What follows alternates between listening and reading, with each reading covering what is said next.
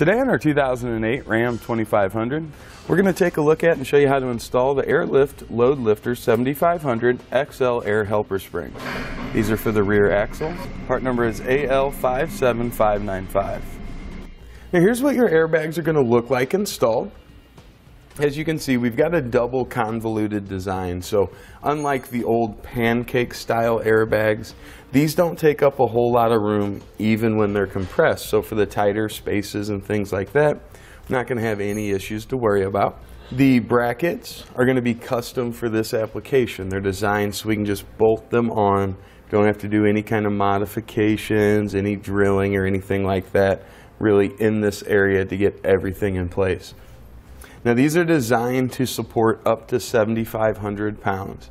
That doesn't mean we're going to increase the safe load handling capability of the truck 7,500 pounds. It just means we stay with whatever the manufacturer's weight recommendation is, but this is going to help to take up to 7,500 pounds of force off of our rear suspension system and absorb it in that airbag. Now, as a side effect of airbags being installed in your vehicle, you're going to have increased ride quality. They maintain and help to soften and smooth out any of those larger bumps and things like that. Also, because these are individual to one another, if we have an off-center load, maybe there's more weight on the driver's side than there is on the passenger side, we can inflate these individually to help get everything leveled back out. Now, if you're looking for an airbag setup, you probably have a situation something like this.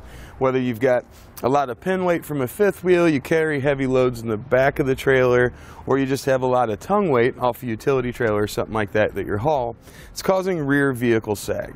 When this rear suspension sags, we're putting a lot of excess pressure on the rear end. The springs are going to build up more friction and more heat, and eventually over time they just lose their strength and durability. Also, a second byproduct of pushing the rear end of the truck down is that the front end, unfortunately, it starts to come up.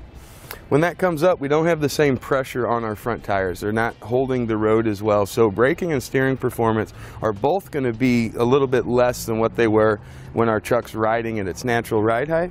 But we also changed that suspension geometry in the front, which switches your alignment. Now when your alignment angles are changed, or when your suspension geometry changes, your alignment angles change, and that can cause uneven tire wear on the front. Also, as the front of the truck tips up, our headlights are aiming higher and higher. So in a natural situation, we should be able to see the road very clearly right in front of us. But once we have that load on, those headlights are going to start tipping up. Makes it harder for us to see where we're headed. Now we're going to be using the same load in our truck before and after. We're going to get some measurements now with the truck squatting. And once we put our airbags on, we'll see what we need to get our truck back level. Now once we pull the load out of the back of the truck, we can find our factory measurement. That's where we want to get back to, or at least its normal ride height.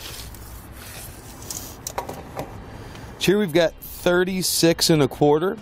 Now we're at about 39 in the front.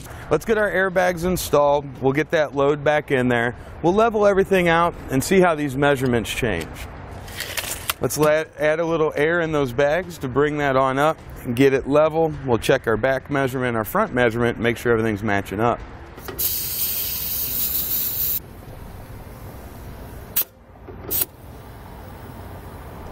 All right, we're right back at our 36 here in the rear of the vehicle, and that took 40 psi of pressure to raise this up. It really raised it up without a lot of psi. We still have 60 psi to go up. So you can imagine the load handling capabilities that these are going to help really take a lot of stress and strain off that rear suspension. Let's go up there and check the front, make sure that that front's come back down where we want it. All right, looks like we're back down to about 39 1/8, so we're still just a touch high. You could try adding a little more air to the back, maybe just a touch to try to bring this down a little bit more. Is really putting a lot more pressure back on these front tires. We're going to get our steering back, we're going to get our braking back, and we're also going to return that steering geometry where it needs to be to save our tires. And of course, like we've talked about, that headlight angle is going to come back down. It's going to let us see where we're going a lot easier. Now we're going to take a look at some in-use footage. This is going to be with 1,300 pounds loaded in the back of the truck. You'll notice as we're taking our corners, we're going to experience a lot of body roll side to side. You can see how the axle in relation to the frame gets narrower, wider, narrower, and wider. Now let's take a look going over our bumps. You can see how much movement we have up and down.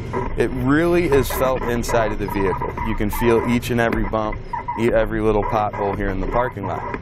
Once we have our airbags installed, you notice as we're going side to side now, we don't have near as much movement. It really helps eliminate that shifting load side to side, giving us body roll. The steering feels better. You can feel that it's planted to the road more firmly. And then when we get to the bumps, it feels much smoother inside of the vehicle. You don't have quite the pitching side to side or the abrupt movements. It seems like the airbags are really helping to soften everything out. To begin our installation, we need to remove the existing factory jounce bumpers. There are 2 bolts that hold it in place. We've got one here on the back side and one up here, kind of the same location, just on the front side. For those, we're going to use a 15mm socket.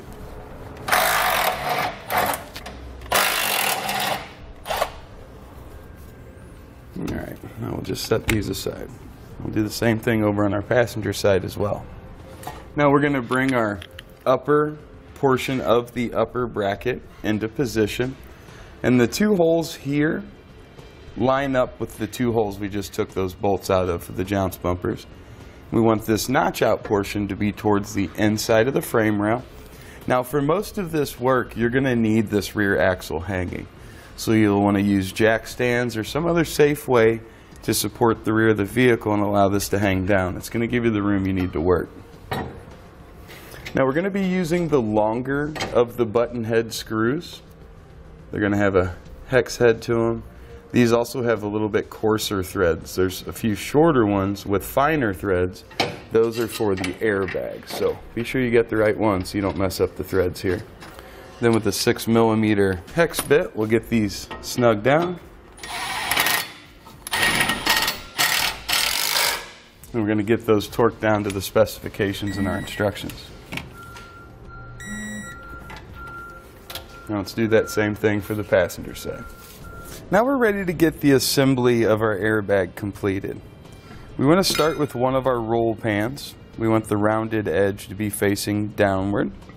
We're facing toward the airbag on the bottom. We'll put it facing upward. See, we're able to line up our air inflation hole and our 2 mounting holes.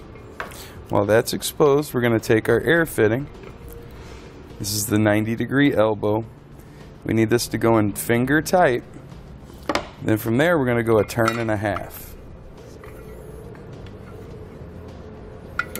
All right. Now that's going to swivel, so the position of that isn't necessarily important, just that we have our thread sealant down inside the thread so we don't have any leaks. Now we'll bring the lower portion of our upper bracket in. We want the beveled portion of the holes to be facing up. That's going to give our bolts a spot to seat. So we'll line up the roll plate and our upper bracket with the holes. We're going to be using the flat top screws. Now we can snug these up. That's going to keep our roll plate and everything in position like we want. Now we'll torque these down to the specifications in our instructions. Now we're going to flip this over. You might let it overhang slightly so you don't worry about damaging your air fitting there. And another roll plate that's going to go in place. Remember, we're reversing this one now. We want the rounded edges towards the airbag. Then we've got our lower bracket to mount. And we're going to be using the 2 oblong holes. They're right here. The key is having these tabs facing away from our air fitting. So our air fitting's on this side on the bottom. So we're going to install the tabs to the other side. Now we also have a square hole on each side of this plate. We need to take our carriage bolts and place those down through before we attach our bracket here. We've got our fine thread button head screws there. We're going to get those threaded in. You're going to need to lift up a little bit on this bracket so that those bolts can fit into the slots. Once we have one started, we'll get the other one started. We can just slide our bracket over. With both of those started, we'll start snugging them down. And again, we're going to torque them down to the specifications in our instructions.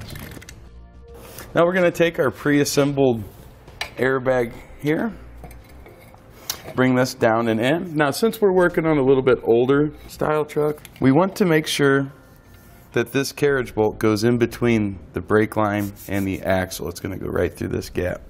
All right. Just like that. A carriage bolt coming down on each side of the axle. And the tabs here are going to sit on each side of those U-bolts. We got one on the back side, and there'll be one on the front side there. Now we'll bring the lower portion of our lower clamp or our axle strap around the bottom and bring that up on our U-bolts. We'll place on our flat washer. Then we got a 3/8 lock nut to thread on there. It'll be a nylon lock nut, just till it stops for now, it's fine. Same thing on the front washer and lock nut. Let that hang. Now we can take care of our U-bolt for our spring pack. The larger U-bolt we have. We need to bring that around the back side here. So usually it's best just to bring it down from the top. Kind of roll it as you drop it. And then bring that through just like that. Also on both sides of that, flat washer and nylon lock nut. Now that we've got all of our hardware started on our lower bracket, we'll tighten these up so they make contact with our axle and do this evenly.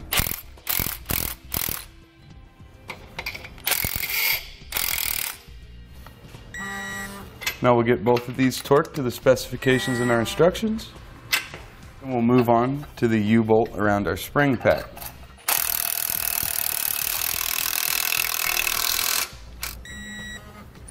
Now we're going to get those torqued down as well.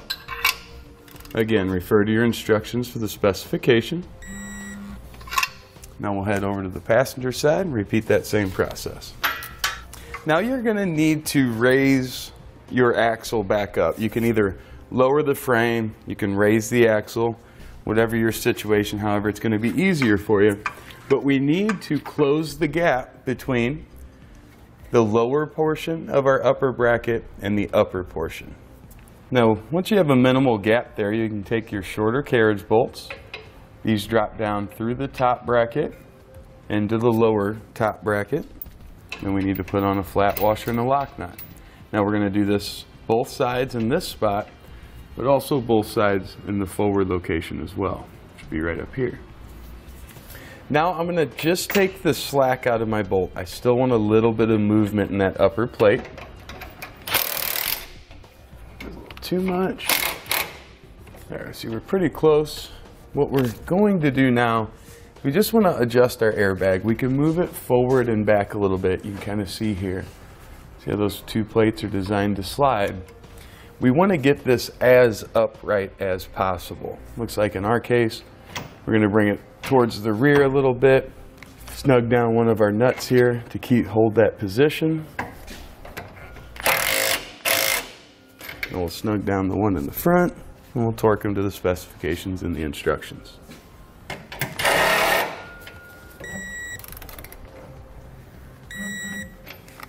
Now we'll do that for the passenger side as well. Now we're going to take our heat shield, and you can see the two tabs. These are typically flat. You just want to bend them up and then bend them over at an angle. This is going to allow us to get our hose clamps underneath. Now this truck has a 6-inch exhaust system, so the hose clamps that come with the kit are just not going to be long enough. What we've done is combined an additional 4-inch clamp with those. For your standard exhaust, the one that comes with it should be fine. In this case, giant exhaust, we need to add some length to the hose clamp. You can choose to get one longer one or add two shorter ones, whatever your preference. We just want to bring that up in position. Again, with this larger exhaust, we need to make a few modifications. We can kind of flex this around to where it'll kind of contour with it. Do whatever you need to do in your application. Just get some protection there so when this heats up, it doesn't cause any damage to our airbag. Once you've got it kind of bent the way you want it, just bring your clamp around the exhaust and get it started. Take most of the slack out. Using a 5/16 bit driver or socket. And we want our clamp to slide right up onto that tab. That's what's going to hold it.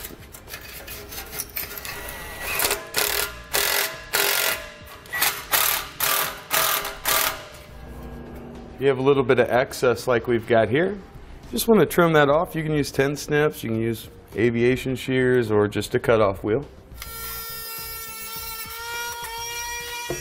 Now we're going to decide on the location we want to mount our air fittings. We're going to go right up in this area. It's just going to give us a nice convenient location to mount it to. Now typically in a standard application, if you have the step bumper, you can go right beside your license plate, kind of here and here. I like to sometimes replace the license plate screws and bring our air fittings right through there. Kind of gives it more of a custom look. And it kind of be up to you and where you want them to be mounted. I'm just going to mark my locations here. Of course, we need to leave a little bit of space between them. I'm just going to put one right there and one right there. Now we're going to use a 5/16 inch drill bit and drill both of those holes out.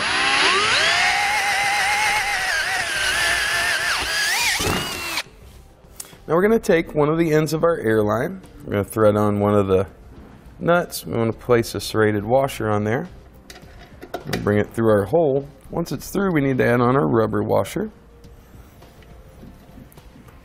We've got another flat washer to go on. Then we've got our nut threaded down on there. You want to certainly make sure you have enough thread sticking out so when you put your air fitting on there, or when you put your air chuck on there, that it can actually depress the valve. Looks like it's in fine shape. So I'm going to use a 13 millimeter. Just hand tight, it's really all you need them to be in there. Once you get a nice secure fit, we're going to go to that back side and start routing that line to the passenger airbag. I'm going to route my air lines back. Now this has a flatbed on it, so it's pretty much a direct shot. If you're using a regular pickup truck bed application, just route this so that it's not going across any sharp edges. You don't want it by any significant sources of heat. When we get by the exhaust here, I'll show you what they've provided to help out with that. We're just going to get it zip tied so it's out of the way. It won't move around too much. This rail is going to cause us to have to double up our zip ties. Now in my case here, going over this channel, I'm going to be using some longer zip ties, so it might be a good idea to have a few of those on hand.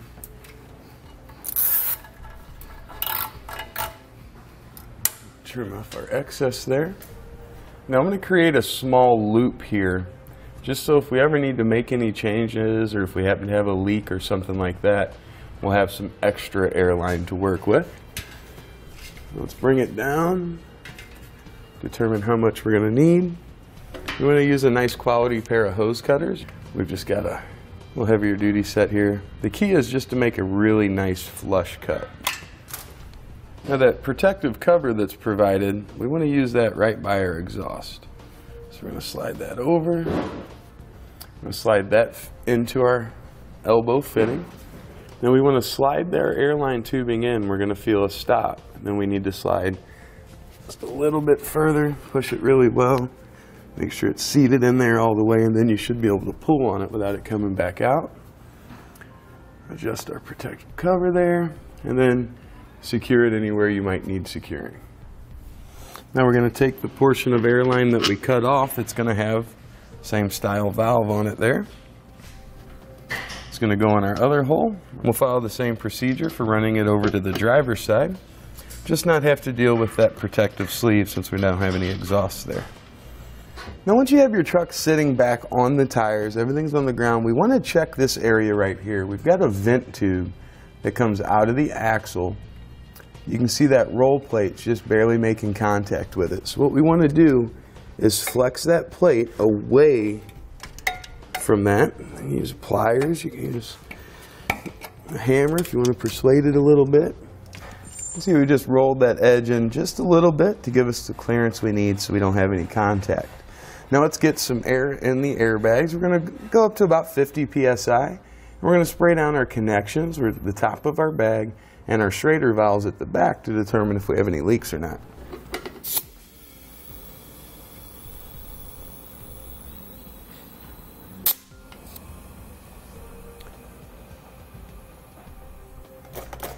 I'm just going to use a soap water solution here. You really need to let it sit for a few minutes and just make sure you don't see any little bubbles forming. We're going to check the back of the valves here just to make sure, and also the front.